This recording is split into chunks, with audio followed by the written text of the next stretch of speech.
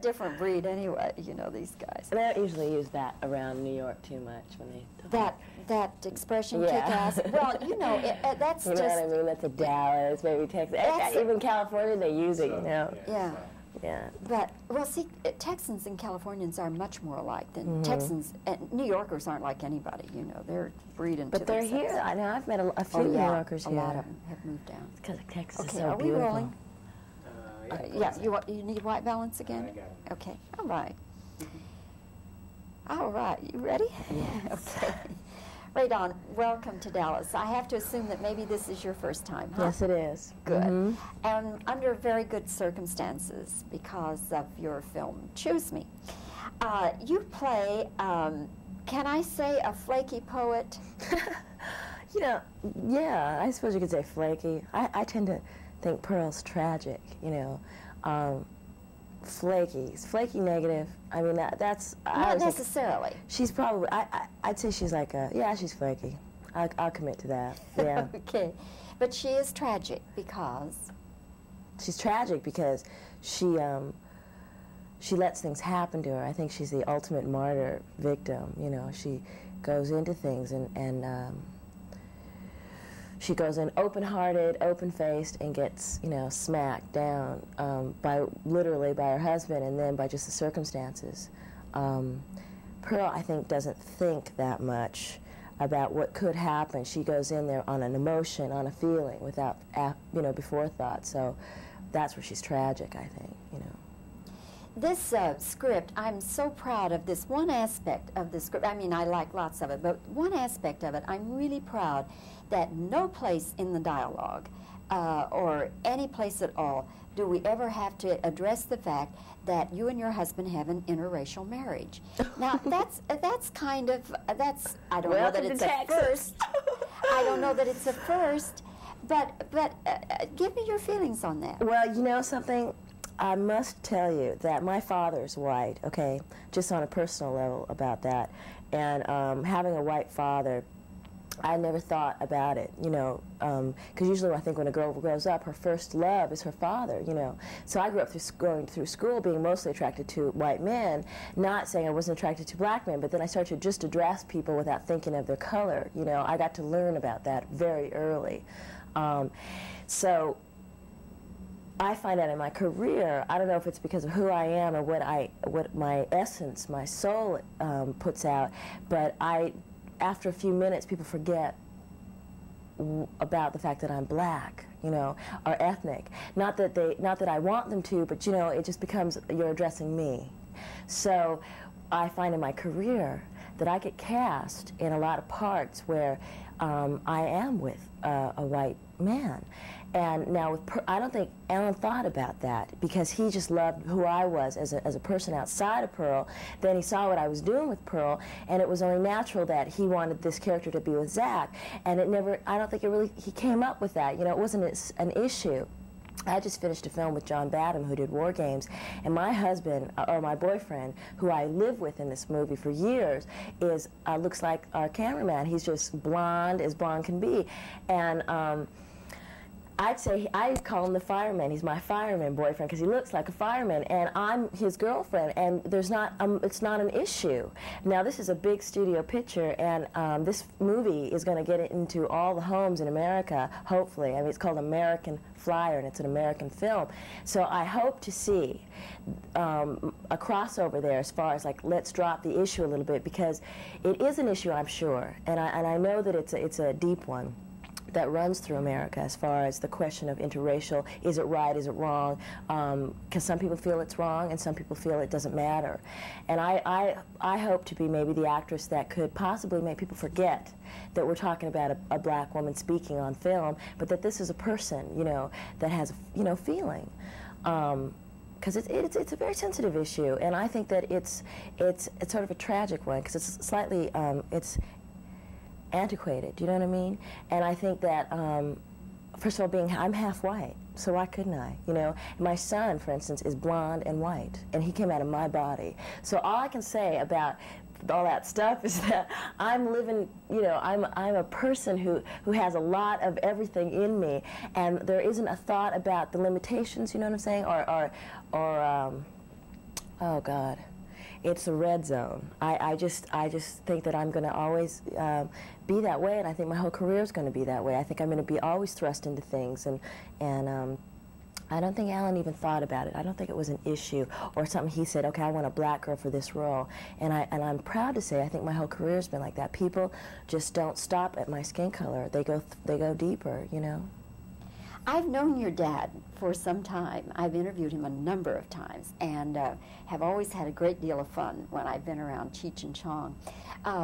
When you were anticipating, wanting, dreaming about getting into the business, did your father say anything one way or the other? He said, why couldn't you be a nurse? Yeah, he, you know, Dad didn't know what to do about me because I was so precocious, and ambition was my middle name. And he had his fears, you know, but then he realized he couldn't project his fears on me. And he was very clever. He said, you're going to do it, then do it on your own. I'm not going to help you an inch. My reputation will get you through the door, but as far as that goes, you got to carry the stick. So I said, fine, you know, just fine. So he supported me on some levels. On other levels, you know, he let me walk myself, and that was the best thing I could have done. And your mother, did she have feelings one way or the other? No, my mom just, I was real strong. I'm real strong as a person, and my parents just said, oops, there she goes. You know, there was no real question, or, you know, as far as school was concerned, I was a good student, and, but I had just aspirations to do what I'm doing. It was sort of like, it's been in me deeply to do what I do. Ray Don, I have to tell you that when I saw you in Quest for Fire, I said, keep an eye on that young lady, because I thought you were just wonderful in that. And I think you just do a dynamite job in Choose Me. So we're still keeping our eye on you, but I think that you're off and running. Well, let's hope so, you know. Let's just hope so. God, I feel lucky. I feel real good. You know, I try to keep the work good, and let's see. Okay. Well, thank you so much for talking with us, Ray Don, and we'll look forward to talking with you again, maybe on American Flyer. You come back I think on that. so. Okay. I think so. When does that due out? That's Easter. Oh, all right. And it's going to be all through the United States, and I think we're gonna have a big movie. Okay. Thank you so much. Thank you.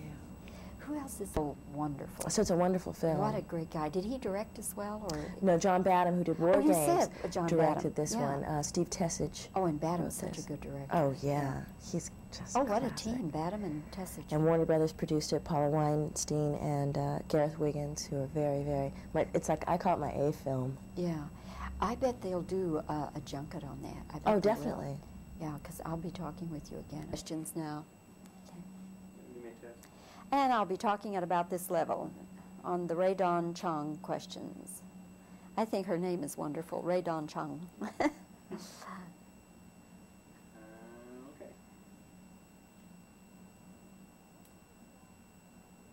Would you describe your character as a flaky poet?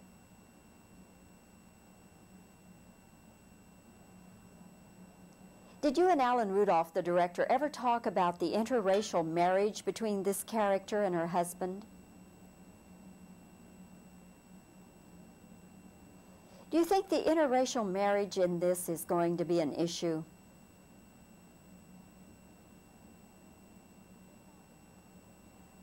Your father, Tommy Chong, what kind of advice did he give you about a career?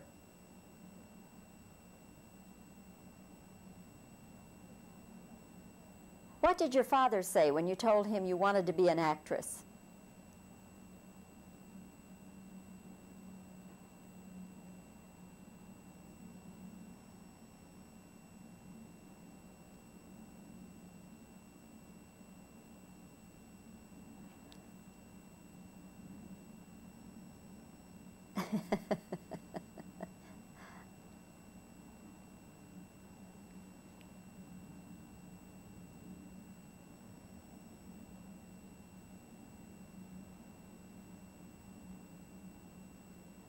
Okay, let's change now.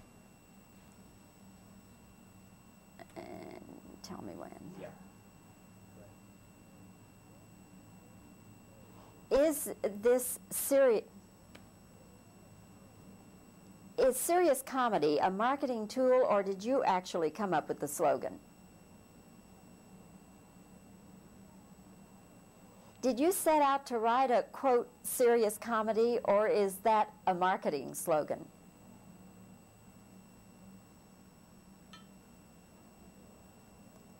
How in the world were you able to make this movie with 3 major stars for $800,000? Did you offer this movie to studios for distribution? Did you ever consider offering this movie to a studio, a major studio, for distribution?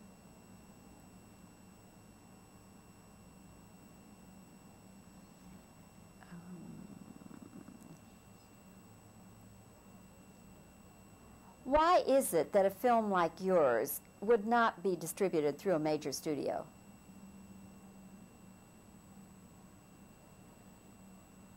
What happened to Songwriter?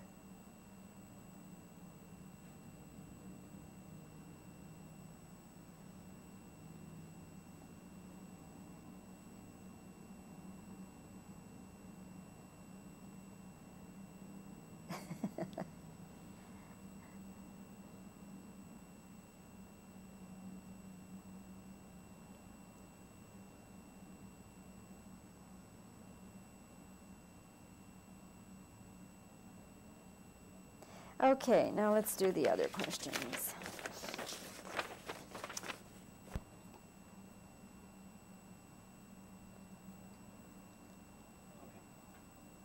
What sort of involvement does your company have with this movie, Choose Me?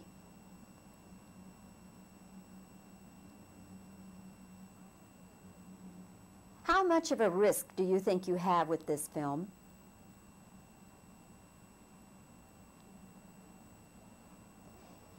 Sam, do you understand? Excuse me. Sam, how do you explain that people can get money to go out and drill one dry well after another, but they can't get moved?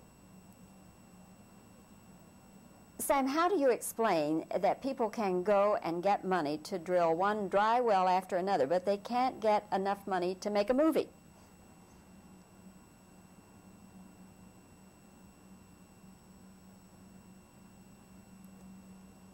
What do you see as the future of the film industry in Texas? Do you think it's possible that Texas will be the third coast?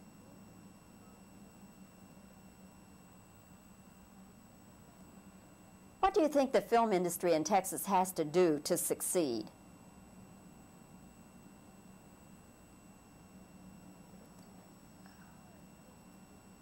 How important is it to the film industry that Texas remain a right-to-work state?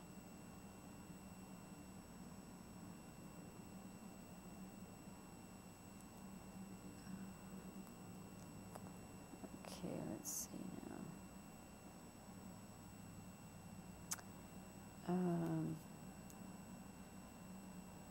To the future.